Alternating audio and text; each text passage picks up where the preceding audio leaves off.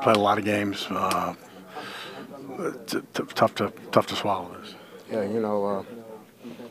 I think we all came out. We played a hell of a game on both sides of the ball.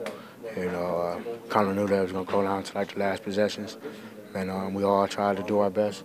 But we're on the losing end of this one, and we just got to go back to the drawing board, and just work on what we need to work on and get ready for next week. Talk about the play the past year that's really set up the Traquan touchdown. You were wide open. Well, yeah, I guess Sherman had went down for whatever reason, and 41 got in the game and never looked out there at me. And Drew, being who he is, got us up to the line and took off and gave me a ball that, I just try to do the best I can and use the clock and use the sideline and get as much yards as I can, but get out of bounds and try to save us as much time so we can fight for that touchdown at the end.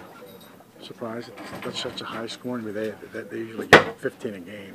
They're Niner defense. Surprised at the high scoring. Well, just watching film and doing the things that we do, throughout the week, we kind of knew that we could come out and do different things. We just had to, protect well and catch the ball, and that's what we did. We came out, we protect well, we caught the ball, and put ourselves in a fight that we can have a shootout with those guys. On that side, they came out and knew that they had to throw the ball a little bit more than they usually do. And they came out here early in the first half. They really opened up their running game in the second half, but in the most sense, we came down on one drive and. We was on the losing end of it.